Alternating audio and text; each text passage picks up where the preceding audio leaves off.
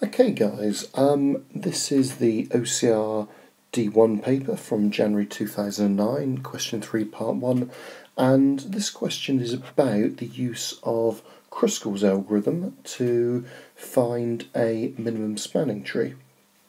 Now this one's quite nice because we're given the network we've got to work on there, but just as importantly, all the arcs have been sorted into ascending order for us, which should make it nice and easy.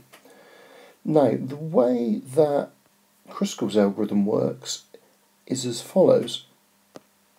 Basically, what we've got to do is we just add arcs to the network one at a time, in order, smallest to largest. But the key thing that we've got to avoid doing is building any cycles in.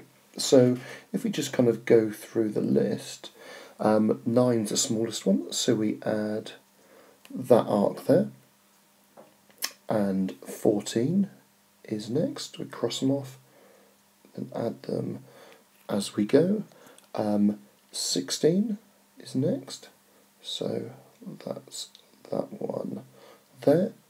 Then 18 is next on the list, which is that one there, and then we've FG, which is 20, so we'll cross that out, and CF. Now this is an interesting one.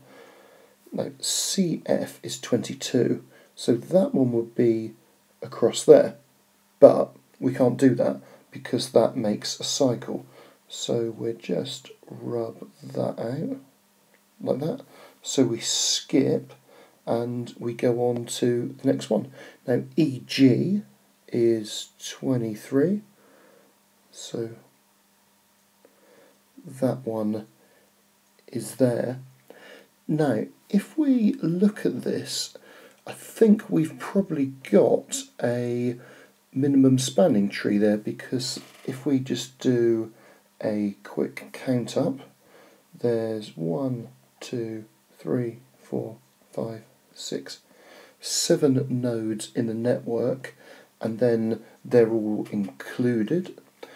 So the thing the question asks us then to do is to really go down the bottom and draw the minimum spanning tree for the examiner to show them what we've created. So we just draw that there like that.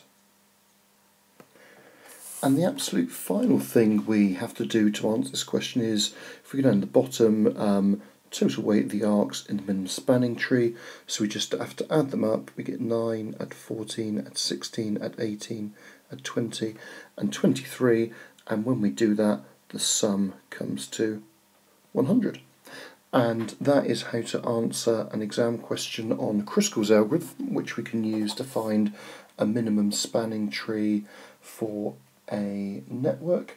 And if we'd done that successfully in our exam, this question would have gained us 5 marks.